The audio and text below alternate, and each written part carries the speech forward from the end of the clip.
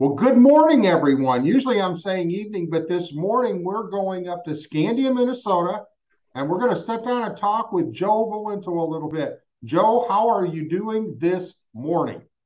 I'm doing good. How are you doing? I'm doing good. We're hour before you, so I got to sleep in a little bit longer than you did. But Joe, let's get right to us. We've only got like a 5 minute segment here. But in 2023, you kind of took the year off after coming off of the Cars Tour series with DGR. Explain to us a little bit what went on in 2022, and then we'll get into your comeback in 2023. Yeah. So the winter of 2022, I was diagnosed with Crohn's disease. Right over our spring break, actually, I was laid up for about 2 weeks in the hospital. I'd gotten really sick. Um, and we had always kind of wondered if I had this kind of disease lingering. I've always had a little bit of digestion problems, but now we see obviously it got a little bit more severe than what we thought it was. And so I got laid up for a while and just really spent the whole spring and into summer recovering and just recouping and getting healthy again so that I can come back this next season in full swing. And boy, am I excited to get back behind the wheel of something. It's kind of tough. I mean, when you're used to being in a race car every couple of weeks, and then you just literally have to step away from it. Um, what did you miss the most about not being behind the wheel? Yeah, it's tough because there's so many things like I really I miss the environment and the people around in the racing industry and just going to the track and just being with the people that I love and being able to go out and go to the track and feel accomplished.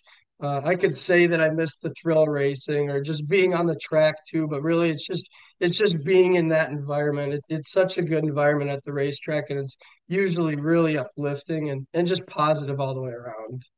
Well, it is a big change because you started quarter midget racing when you were how old?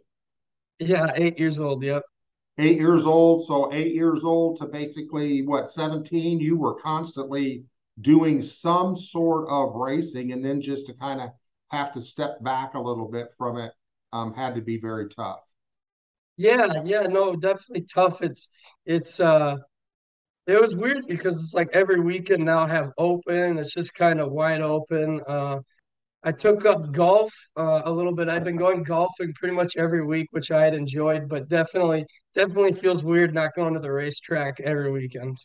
All right. So, what are your plans for 2023 then? Yeah, so for 2023, we're planning to move back to Wisconsin, running in the Midwest Tour, super late model with Kelly Byers Racing. So, you and Kelly have quite the relationship. I think that's that special bond that gets created between a driver and, in this case, car owner, crew chief, and ex-driver, a very accomplished person. Um, Talk just a little bit about that as we kind of wind this interview down.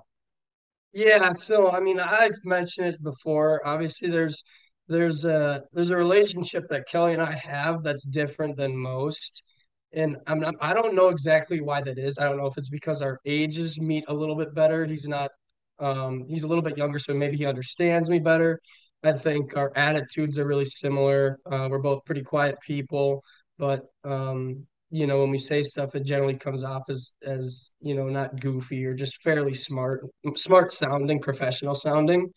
And I think along with that, we just think alike so that when we're at the racetrack, I get out of the car and say something. He's like, yeah, that's exactly what I thought too. Or I want to do this adjustment. He's like, yeah, that's what I was thinking too. So there's that relationship there and that bond where things just flow so nicely and it just works well together.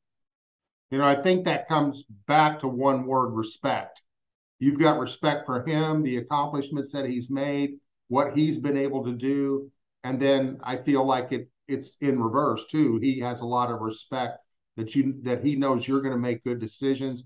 I know conversations that I've had, with Kelly is that, Joe listens, he gives good feedback, and the biggest thing, he doesn't tear stuff up.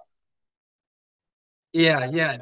I mean, that's good all the way around, right? It makes me happy, it makes him happy, it makes everyone happy. So yeah, I agree. Respect is a big thing, and I think both of us respect each other a lot.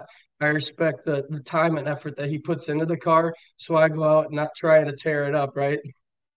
Well, somebody's got to put it back together. And I think the happiest person of that is probably somebody in the other room, like your dad, who has to be responsible for the crash clause. He's probably got this big smile on his face.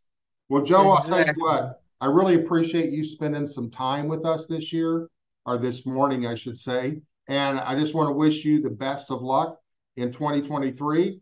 And we're going to connect a little bit later. Once we get into the season, will you come back and give us an update on where you're at? For sure. I appreciate it very much. Thank you, sir. All right, there you have it. Joe Valento, Scandia, Minnesota, making a comeback in 2023.